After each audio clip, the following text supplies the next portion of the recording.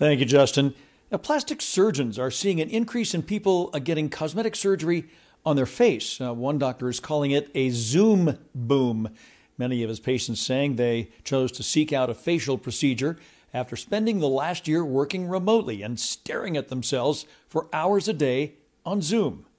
The light's hitting you different. You see shadows and lines that you don't normally want to see. And then so that's when we're thinking, hey, maybe Botox is a good idea, or maybe a filler is a good idea. And what we're noticing is they're coming in saying, Doc, I don't really like this, or this is something I want to change, or this wasn't like this years ago.